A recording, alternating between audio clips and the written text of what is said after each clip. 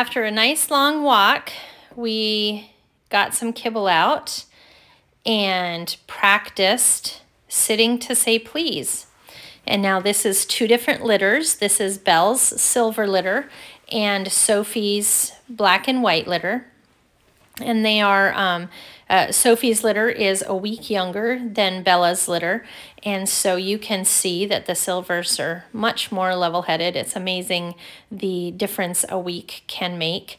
Now, Belle's litter is 9 weeks old and Sophie's litter is 8 weeks old, and you can see them sit there to say please, and they are focused. This teaches focus. This teaches patience. This teaches waiting. It's so important for their little brains. And I just don't know many 9-week-old puppies that can sit there with that kind of focus. And this is in the afternoon.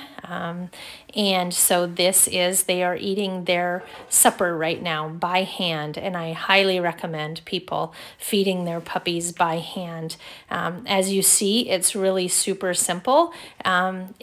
It provides such a bond between you and your dog, and they understand that they can perform a behavior to get a treat, and they just are really learning here.